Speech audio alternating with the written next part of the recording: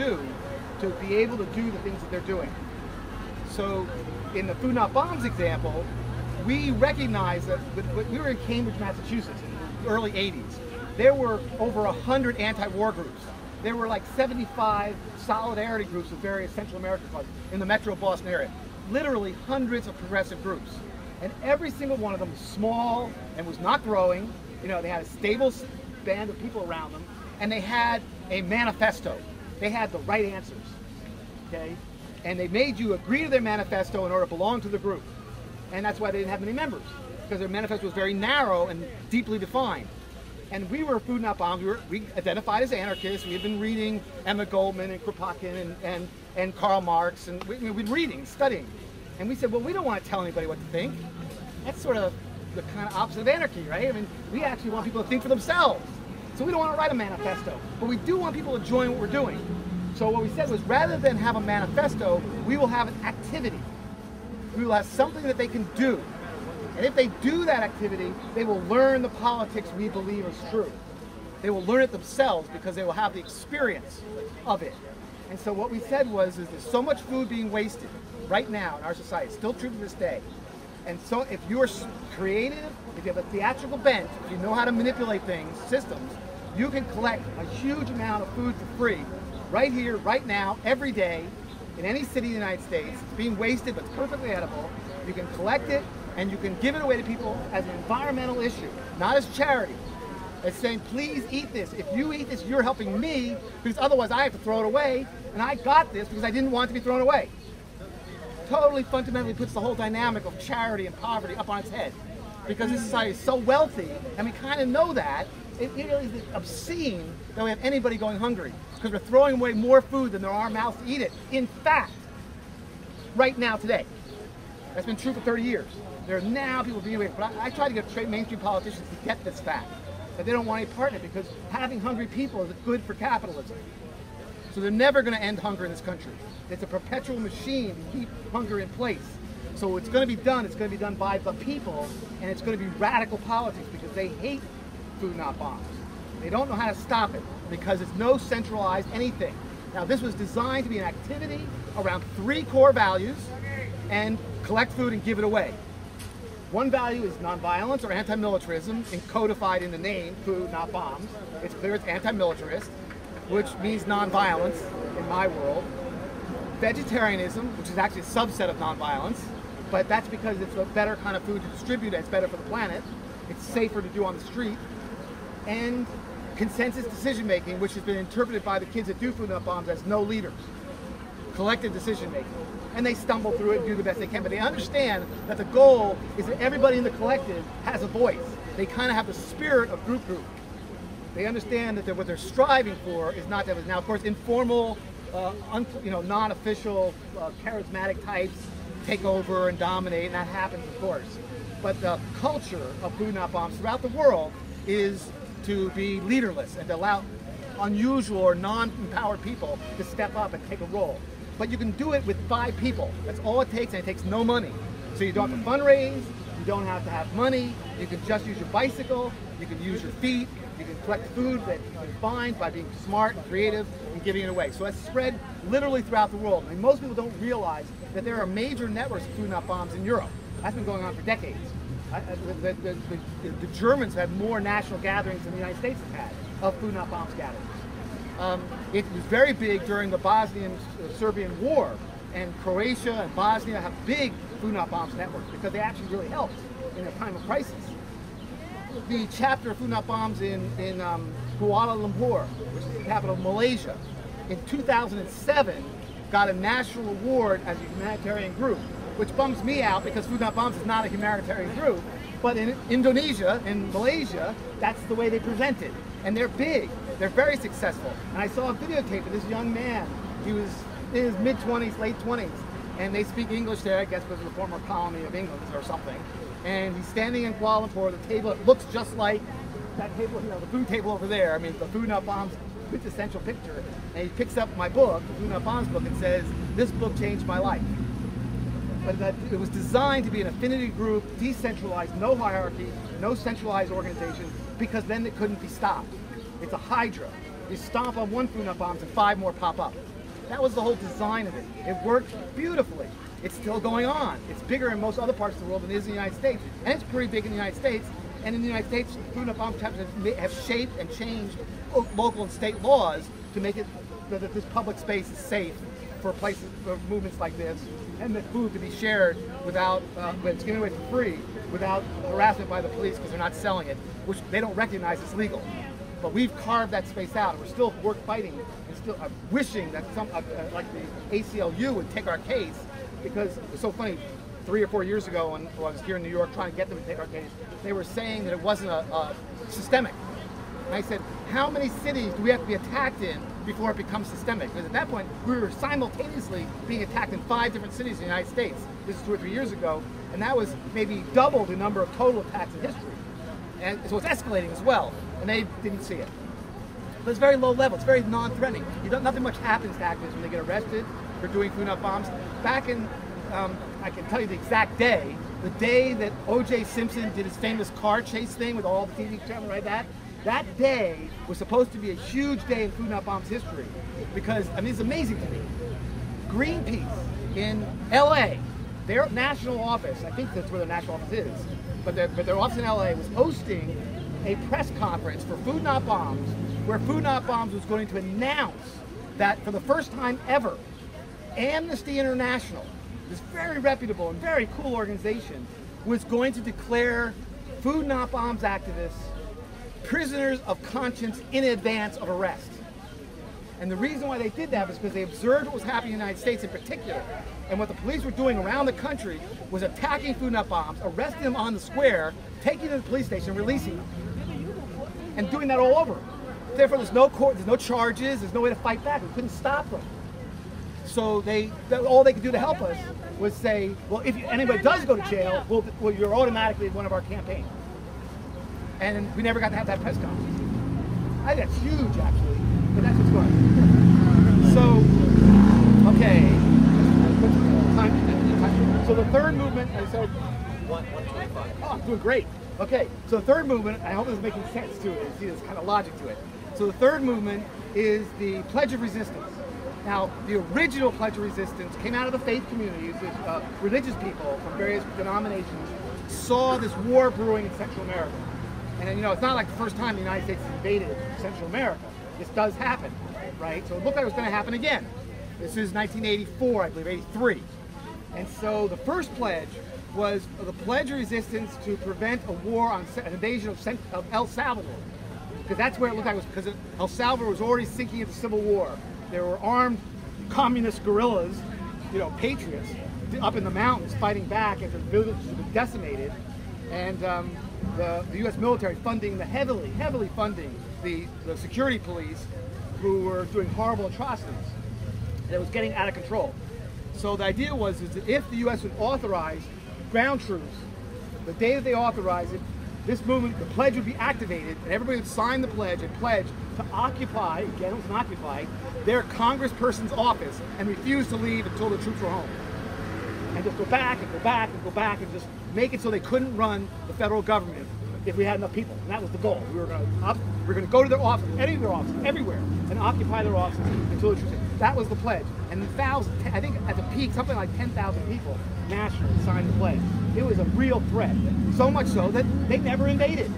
Now, they did something else that was equally as much, maybe worse, with hiring mercenaries to go in and do even more horrible atrocities, which actually happened. But we also protested that and made it really hot for them, and also brought out the truth that, in fact, Oliver North, and I just had it confirmed the other day from a special forces soldier who said, yeah, he talked about, he knows, you know, this actually happened where they were selling weapons to the Khomeini, who was in Iran, getting big bucks from that, taking it to Colombia, buying cocaine with it, bringing the cocaine back to the inner cities of the United States, selling it mostly to African American and Hispanic kids, getting them destroyed on crack, and taking that profit and buying the weapons and guns to fund the military operation in Central America.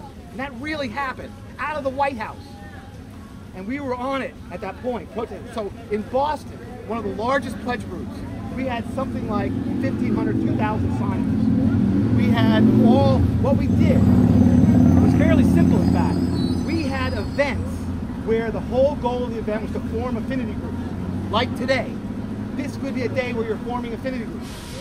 There could be nonviolence training, orientations, bringing people in, saying this is what we're doing. And when a group of people came to an orientation or a training, that group of people became an affinity group, right then and there, if they wanted to, or if they already came to it. But once you went through the training and the orientation, then you were offered to sign the pledge.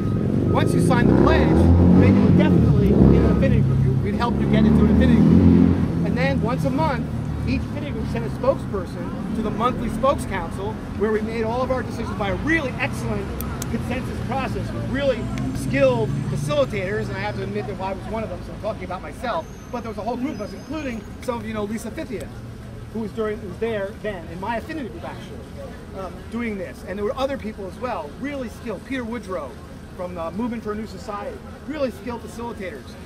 And people like Starhawk and David Solman out on the West Coast doing the same thing. We all knew each other at this point. And we were doing this really high-level consensus work. So we had our spokes councils, which were well managed. The voices of the affinity groups was heard because we had that process. And each week, a group of about 15 or 20 coordinators, volunteer coordinators from the various affinity groups, would meet to implement the decisions of the spokes council. Very important. Spokes council made the decisions, and then the implementation fell to this volunteer coordinating group, and they would organize the affinity groups, and the people who do it, the actual work, would be the affinity groups. And sometimes affinity groups specialize. They'd always want to do the graffiti, or always want to do the, buying the gas masks, go down to New York City to get the stuff. I mean, there were certain things that specialized in whatever it was we needed for our actions. So if the coordinating group had to do a certain thing, we'd turn to certain affinity groups that had been identified. And then there were other affinity groups just sort of like, we're just volunteers. We'll just show up whenever you need us. We even did things like back in the clamshell days, but also during the Pledge of Resistance days, we would actually organize role plays, large-scale role plays, where like several hundred people in Boston, we would find an abandoned warehouse or whatever, and we would go through the role play of what we were planning to do as our scenario.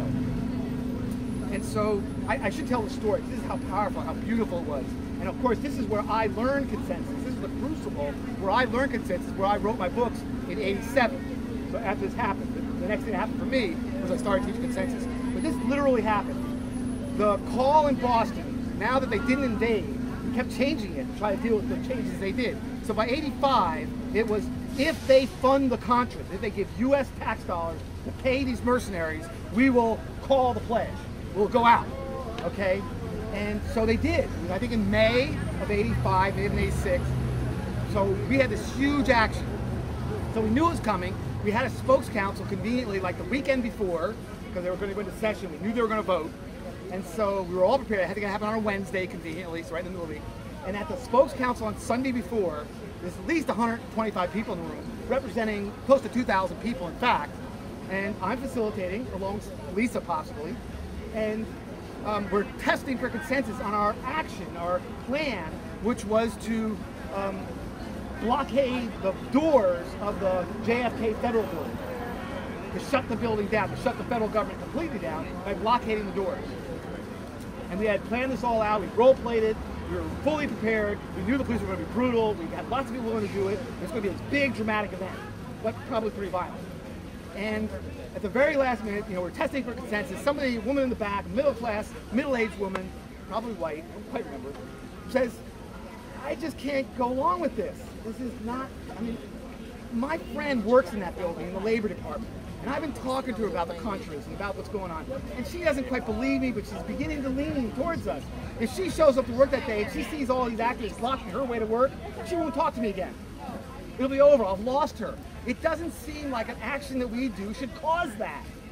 That seems backward to me. And everybody's, no, sit down, sit down. We've got to, we've got to have this. We're like, quiet, quiet, everybody quiet. Let's hear her. Let her speak, let her speak. She finishes her statement, and everybody's like, no, we have to decide now. So hearing the genuineness of her voice, that she was genuinely concerned. She wasn't, making something up. She was genuinely concerned. She was trying to help, which was our standard, right? She was in on the game. She wanted to do this thing. She just saw a flaw. So we said, let's just take, this is important to us. Let's take 20 minutes. Break up into affinity groups. Everybody break up into small groups. Talk for 20 minutes about what could possibly be different about this action, where we wouldn't have that outcome, but still do our action. And in 20 minutes, we came back with a proposal that instead of blocking the doors, we would occupy the lobby all day long. We'd start at 10 o'clock in the morning. This is a federal building with a three-story atrium that could hold 1,000 people. You know, like you guys are familiar with that. This is Boston. It's a federal building. And so we said, we'll create a town hall, a town meeting with as many people as we can. And that way, everybody who goes to that building will learn our message. And at the end of the day, we won't leave. It's our building. It's our action. We're going to stay there. And so we did that. It was a tremendously successful action, far better than the action we were planning. We got 558 people arrested, including me. That was another time I got beaten pretty brutally because I was completely non-cooperating. I went completely left. About 35 of us in the Corps were just completely not cooperating. They had to drag us everywhere, including into court. And the judge went ballistic. And the cops were all upset. So when they dragged us out, they dragged me by my feet down the flight of stairs, which was really brutal because I had the choice of either destroying my back or destroying my head. I chose my back. So the point being that we had this amazing affinity group structure where we could move quickly. We could actually function in a way where we could move 150 people in 20 minutes off of a really well-planned action onto an even better thing, but spontaneously. And it worked. Afterwards, in the evaluation, everybody agreed that the earlier action would have negative press, would have only lasted for the day. As it turned out, because one of the beautiful things is that 550 people were arrested. It took them 4 days to process everybody, partly because we weren't cooperating. We were messing up and kept changing wristbands and doing as many things as we could. And because we were in jail for 4 days, every day there was a news story about the protesters in jail. And every day it was on the front page. And every day the people on the outside got to do demonstrations in support of the people arrested. It meant for 4 days instead of 1. All these kind of benefits. So the major message there was by that point we had really learned consensus. So we both had really skilled facilitators. And the message there, and this is the hardest thing for people, it seems these days, to learn, is that there's a difference between process and content. In any meeting, in any activity, in any group dynamic, you have process and you have content. And the mistake that young activists make, and by young I mean people new to activism, not their age, what the mistake they make is they think that the values they bring to the content, like inclusivity, egalitarian, honest, economic justice, those values, they want to apply those same values to the process. And unfortunately, it does not work that way. I didn't make this up. This is my observation. I wish it wasn't this way. But my observation has been that if the process is rigid, absolute, clear, defined, you might say fascist, totally rigid, then that allows maximum safety, maximum creativity, maximum flexibility. The reason why we're able to change that decision, I just told you, in 20 minutes with 100 people, and a big deal when we were about to get called out because it was about to happen, was because there was a lot of safety. People trusted the process. They knew the process. They knew how it worked. They knew the facilitators were on task. They knew that we were right to let this woman have a voice. They got that 20 minutes was not too much to spend on this very, very, very important thing. And then when we started that 20 minutes, I would say 99% of people thought we'd end up in the same place we started. Nobody imagined we'd actually shift the entire action. And yet it came out of the creativity of the moment because it was the truth. And we were able to sustain it by having a really rigid structure.